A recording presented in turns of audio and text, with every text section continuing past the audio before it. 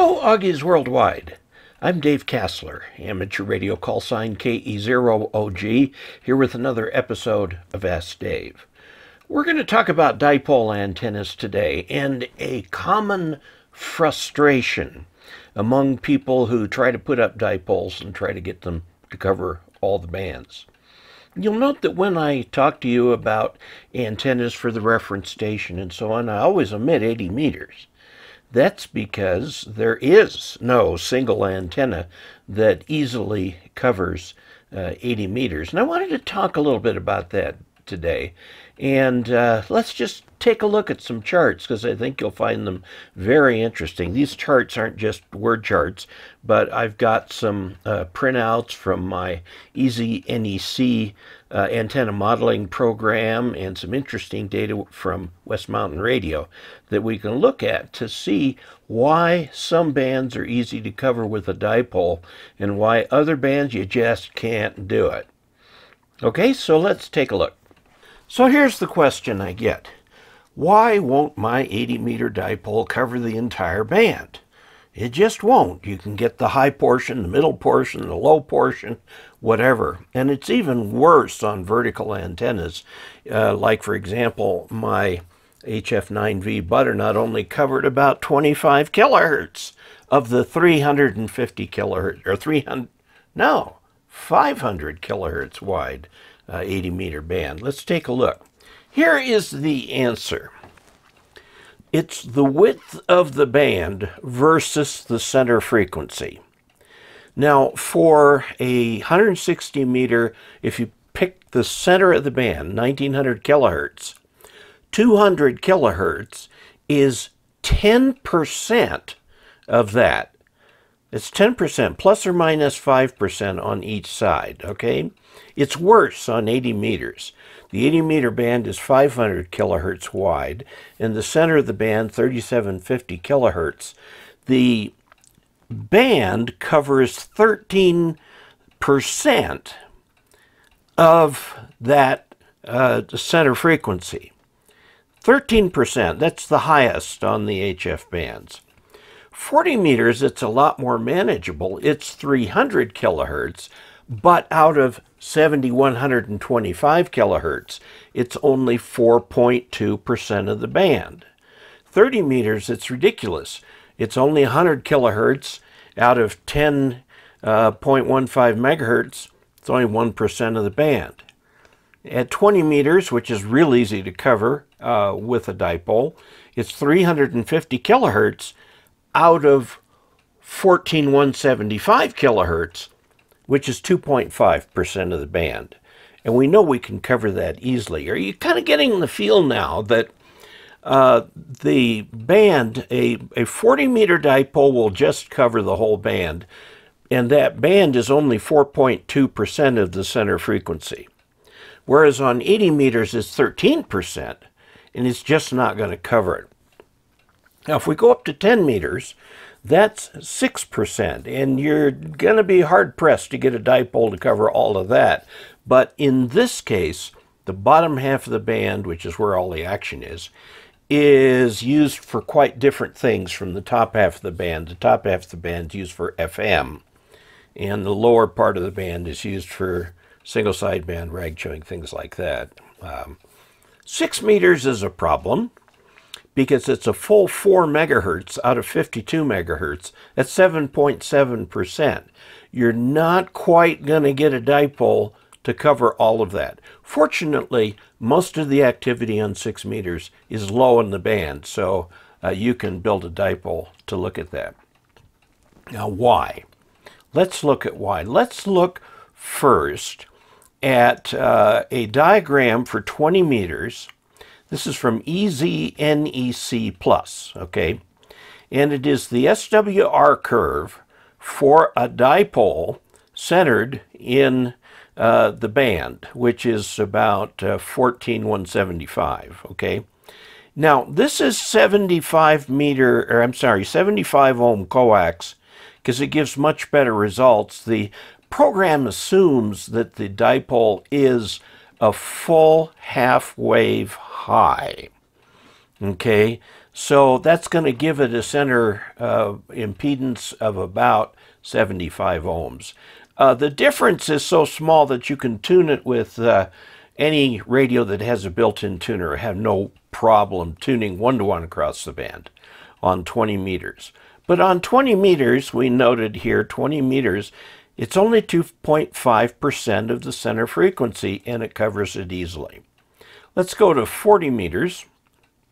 40 meters has a little bit more of a problem.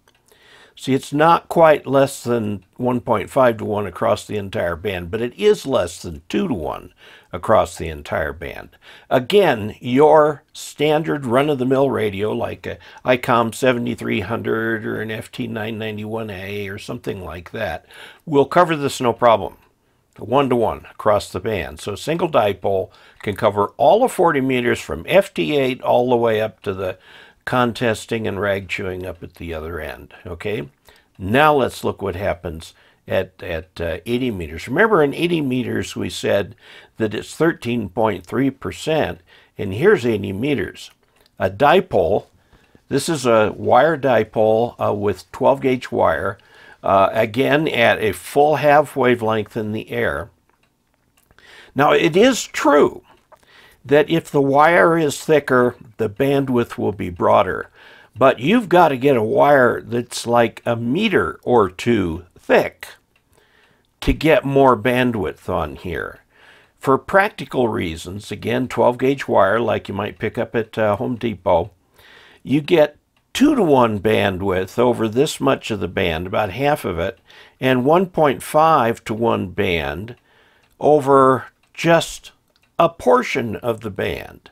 Okay, so you can move this dip anywhere in here that you want by lengthening and shortening the dipole, but a single dipole, a standard wire dipole, is just quite simply not going to cover the 80 meter band. We look at it. Here's the problem right here. It's 13.3% of the center frequency up and down. Let's look at this West Mountain Radio data. West Mountain Radio is a company that makes all kinds of accessories for ham radio. I have a couple of their power strips, and they have taken over the company that made my voltage booster has been taken over, and they make them there now. They're excellent. Anyway, they've got this dipole antenna here, so the length L in this chart is the entire length of the dipole. This is 468 over F. E is half of that. So we'll just look at the L column here. And we note at 80 meters, 3.5 megahertz is 133.7 feet long. And at 4 megahertz, it's 117 feet. Look at the difference between the two. It's like, let's see, we'd go 27, 33, about 15 feet difference in the length of the antenna. Whereas if we go over here to 20 meters and look at the difference in length between the shortest and the longest, we see 32.7 to 33.43. It's not even a foot. It's about, let's see, 0.3 plus 0.4, 0.7 feet, about 8 inches difference. Whereas in here we're talking 15 feet difference between one end of the band and the other. So this is why you can't get a single dipole to cover all of 80 meters, or 160 for that matter. 60 is a problem. I didn't run the simulation on 60, but I can. 40 meters, 30 meters, it's just laughably different. Look at this. It's 0.23, a quarter of an inch difference between the beginning and the top end of the band over here. Okay, so what's the bottom line? Why won't my 80 meter dipole cover the entire band? It's because the band is too big a percentage of the center frequency, and the dipole just can't stretch on either side of it to cover that. At 20 meters, a single dipole will cover the whole band beautifully. On 40 meters, a single dipole will cover the whole band beautifully, well within the tuning range of a modern radio. And here, look at this. Way up high, well over 3, close to 4 SWR.